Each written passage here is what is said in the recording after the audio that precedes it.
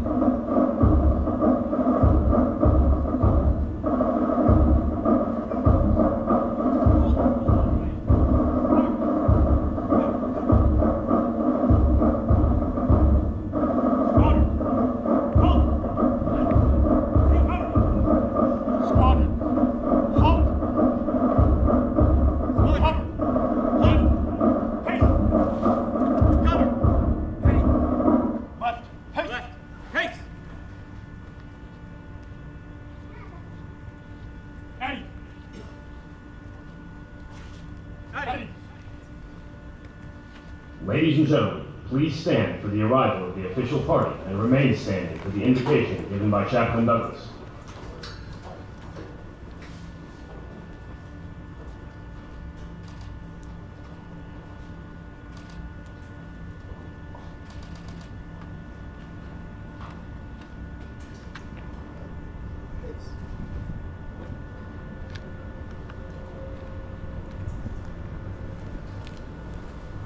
I invite you to pray your favorite tradition as I pray mine. Gracious God, thank you for this moment. Everything leading up to this moment began as these men and women gathered together from so many different backgrounds, experience levels, and viewpoints to form OTS Victory Class 2415. All of that was for the purpose of developing each of them into war-minded leaders of character. They were each asked to focus on the mission of becoming great officers and leaders for our air and space forces. The pressure was real and may have seemed to never end. However, through that time, diamonds have formed, and we see the payoff before us today as we celebrate their graduation. In addition, we are here to celebrate Class 2417's movement from upper to upper class, and as they go on in their development of officers here at OTS Victory. We know that their journey has just begun. However, we are confident that these men and women are ready for the next step in their careers. Thank you for each member of the 22nd, the 24th, the 217th, the command staff, who have worked tirelessly to see that each of these leaders was cared for, encouraged, and they each modeled the way so that they could reach this moment. Their dedication and sacrifices has not gone unnoticed, nor unappreciated, and it will pay off for generations to follow. We can never forget also those who have gone before us and set the bar high for what will come after. I ask you to bless each of us here. Guide our steps and fill our cup to the point of overflowing, so that through it we may be a blessing to others, through our professionalism, decision-making, and innovation. Finally, thank you, Lord, for without you, all this would be pointless. We would be as leaves in the wind floating aimlessly. May we always make you proud. In your holy name I pray. Amen. Thank you, Chaplain Douglas. Please be seated.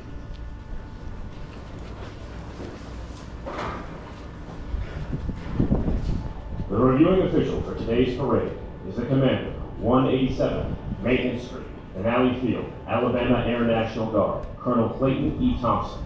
Accompanying him is his wife, Mrs. Erica Thompson, and their children, Braddock, Beckham, Elena, Ariana, and Brickle. The Commandant, Officer Training School, Colonel Derek Iwaniko. The Acting Senior Enlisted Leader, Officer Training School, Master Sergeant Mark Shanai.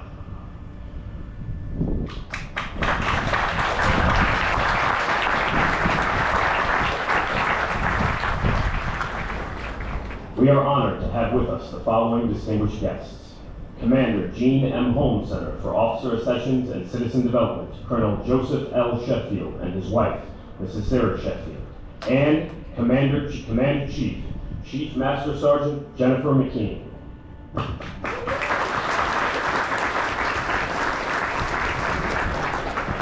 The Commander, 217th Training Squadron, Lieutenant Colonel Sharon Harris, and Senior Enlisted Leader, Master Sergeant Candace Davis.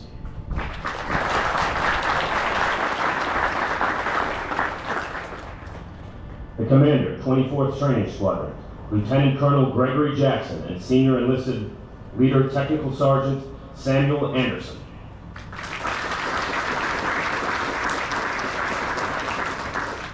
The Commander, 22nd Support Squadron, Lieutenant Colonel Randy Sakale.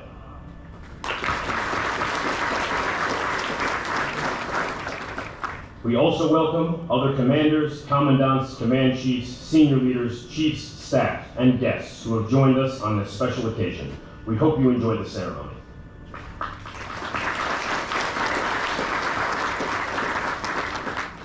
As part of today's ceremony, we also recognize the achievements of those who are about to ascend from lower class to upper class at Officer Training School by awarding the Warrior Chip. Officers, you may proceed. Detail! Attention! Hot! Pause!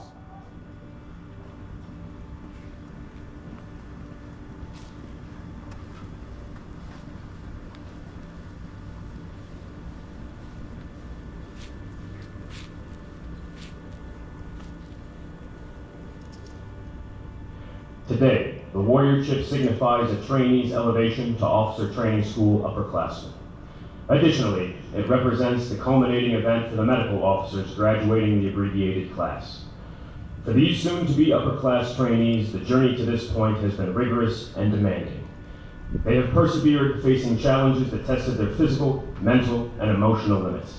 They have practiced leadership, developed their decision-making skills, and demonstrated unwavering commitment to becoming warrior-minded leaders of character. But today is not just about celebrating their growth as officers. It's about recognizing the character that lies beneath the uniform. It's about acknowledging the attributes that have brought them to this moment: professionalism, communication, warfighting, leadership, and mission execution. These officers have chosen a path that demands more than knowledge. It demands a duty that goes beyond oneself. It requires them to be leaders, to inspire confidence in their fellow airmen and guardians, and to uphold and exemplify the values we hold dear. As they transition to upper class, they are not just progressing in their training, they are becoming a part of a legacy that extends through generations of officers who have served with honor and distinction. They are joining a select group of individuals who have answered the call of duty, who have been entrusted with the incredible responsibility of serving and leading our airmen and guardians to defend our freedoms and win our nation's wars.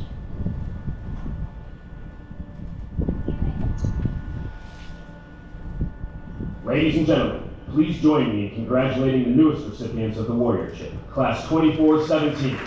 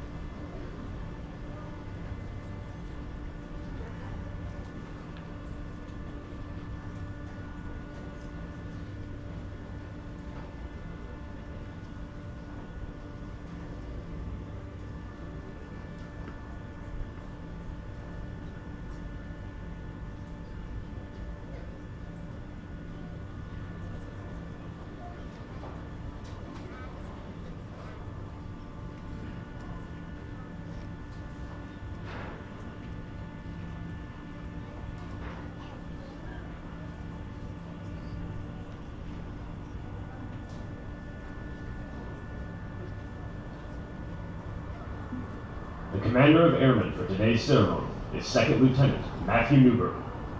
Now, attention, cut!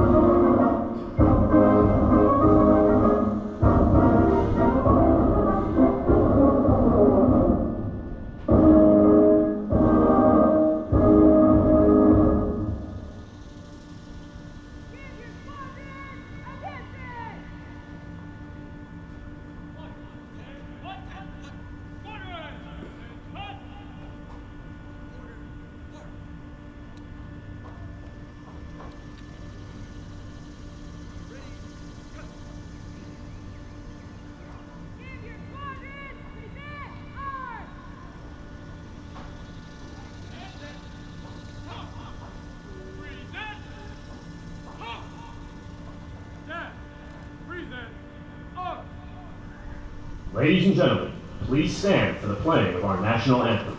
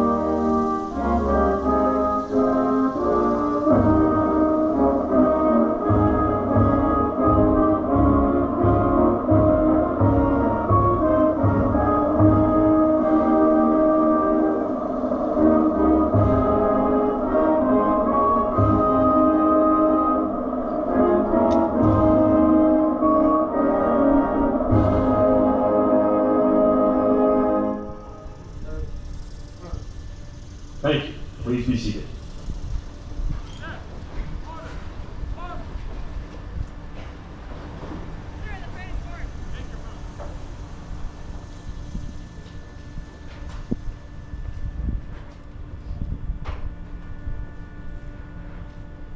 Give your squadrons order, arm!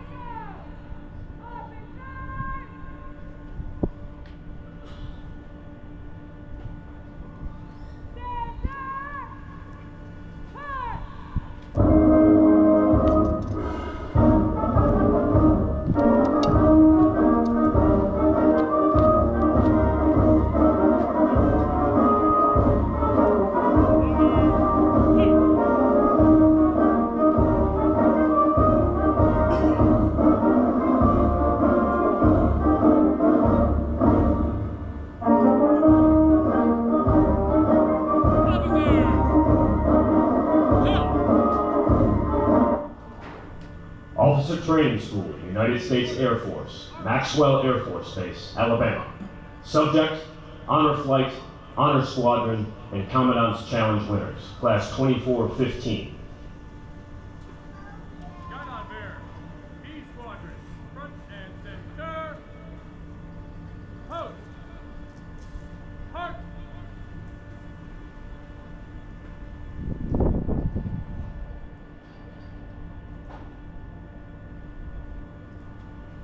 In honor of First Lieutenant Paul J. Smith, the flight that exhibited the best combined average order of metrics and leader of character attributes earns the title Honor Flight. This award recognizes the Honor Flight's demonstrated capacity to live with honor, lift others, and elevate performance of their teams. The Honor Flight Streamer is awarded to Flight 218 for excellence as a flight in academic studies, military training, and physical conditioning. Signed, Colonel Derek Iwaniko, United States Air Force Commandant Officer Training School.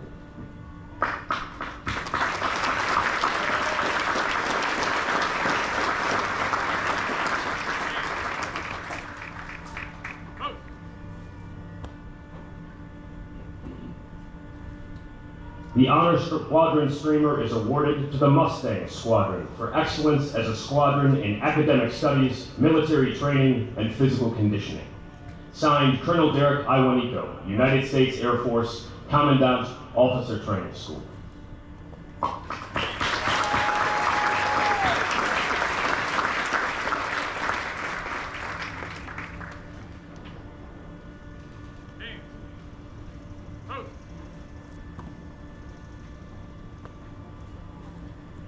The Commandant's Challenge winner is awarded to Flight 218 for possessing courage, resilience, and hardiness of spirit, establishing in their inner cause the virtues we must exemplify through blood and sweat in the spectrum of developing as leaders.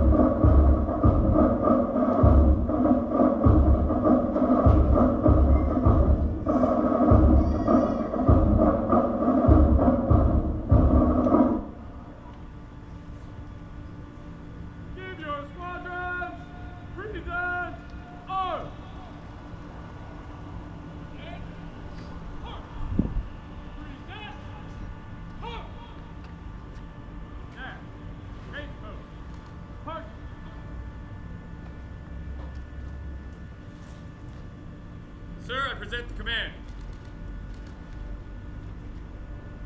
March to the command and review. Staff, order, arms. Staff, change post, halt.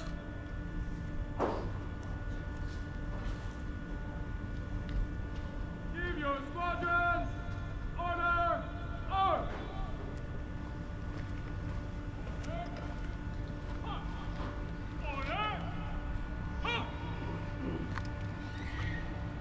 Pass and review.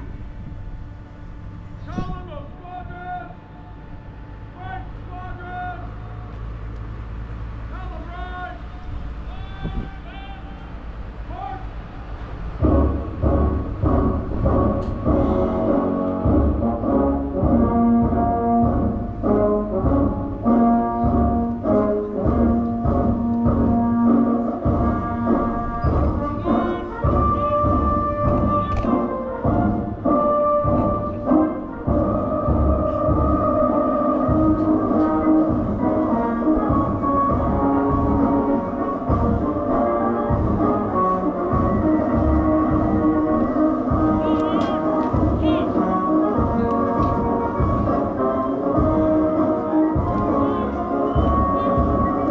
The officers graduating today and passing a review have accomplished a feat of immense significance.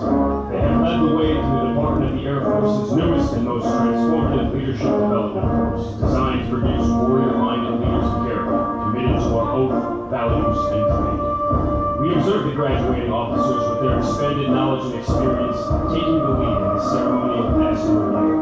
They confidently march, committed to our core values of integrity first, service before self, and excellence in all we do. Today, we not only celebrate individual achievements, but also the collective strength of our military family. As the colors pass through seating area, please stand alongside us and join us in honoring the traditions that unite us all and inspire the next generation to reach even greater heights. The military training instructors passing a review are charged with establishing precision, self-control, and discipline required within the military force. The military training instructors are led by Technical Sergeant Hines, Technical Sergeant Jenkins, and Technical Sergeant Sheridan. Leading today's parade is the Commander of Airmen, 2nd Lieutenant Matthew Newberger, hometown Evanston, Illinois.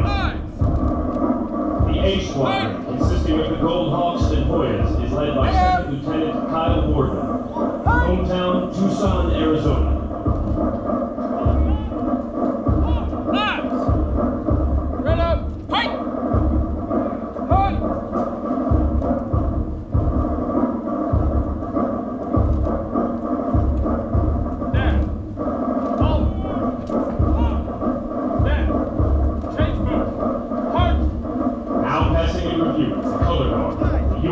Is carried by Second Lieutenant Eric Moretto, hometown San Diego, California.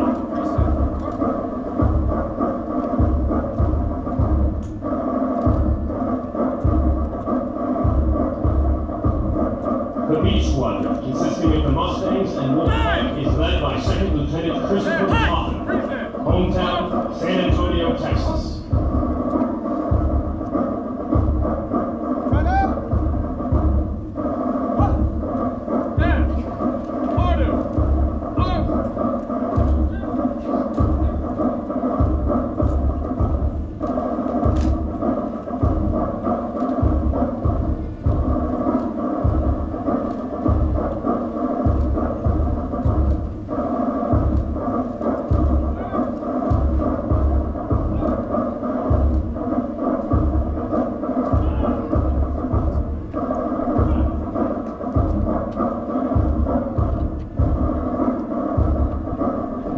Air Force song, followed by the Spacers.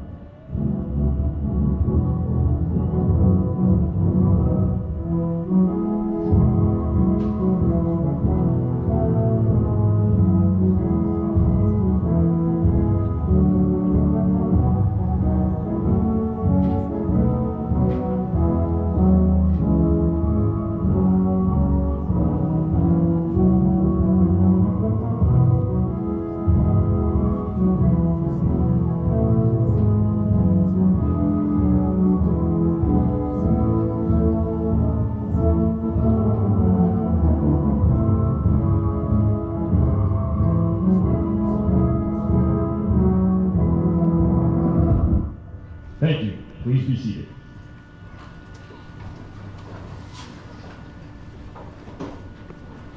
Stand. Dismiss.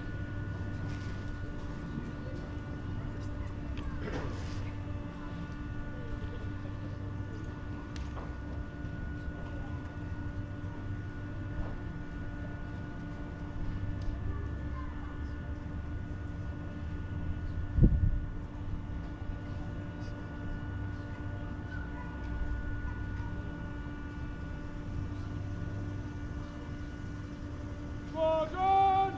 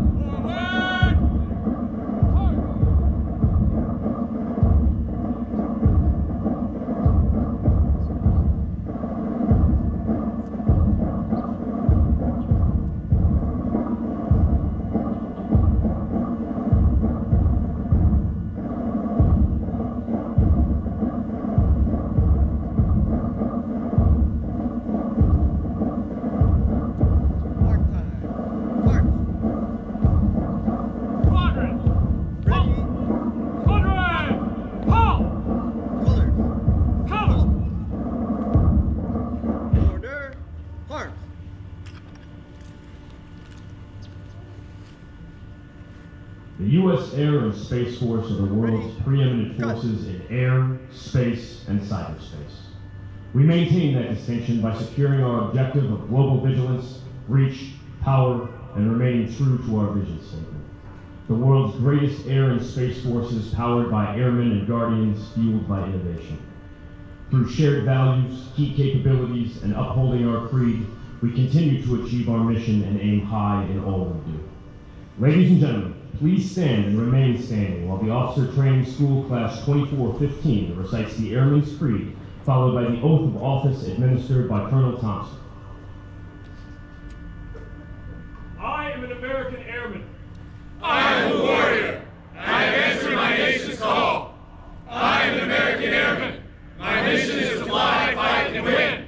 I am faithful to a proud heritage, a tradition of honor, and a legacy of valor. I am an American airman, guardian of freedom and justice. My nation's sword and shield, its sentry and avenger. I defend my country with my life. I am an American airman, wingman, leader, warrior. I will never leave an airman behind. I will never falter, and I will not fail! Colonel Thompson will administer the federal oath of office to the Air and Space Force officers.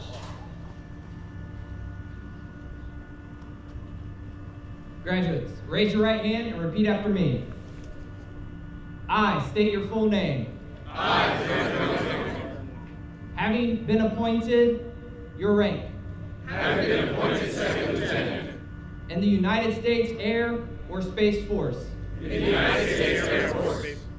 Do solemnly swear or affirm. Do solemnly swear. That I will support and defend the Constitution of the United States. That I will support and defend the Constitution of the United States. Against all enemies, foreign and domestic. Against all enemies, foreign and domestic.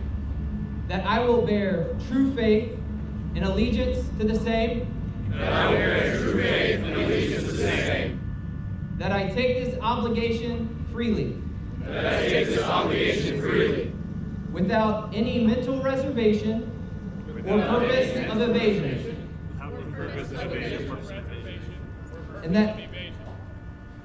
And that I will well and faithfully discharge the duties. And that I will well and faithfully discharge the duties. Of the office upon which I am about to enter. Of the office upon which I am about to enter. So help me God. So help me God.